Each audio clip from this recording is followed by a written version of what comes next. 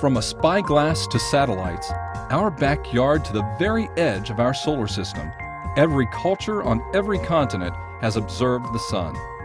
We have been searching for the answers to the mysteries of time and the seasons, the web of life on Earth, and our place in the universe. Our sun has always been more than a ball of heat and light. Our sun, through curious minds and innovative technology, has allowed us to explore how the northern lights dance and how our solar system may have formed. The sun is ours to discover.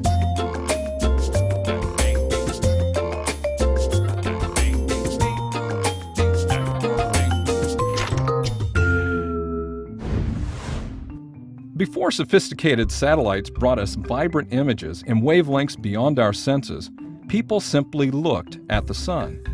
Although he was not alone in his pursuit, in 1609, Galileo Galilei pioneered the use of the telescope in order to observe and record sunspots.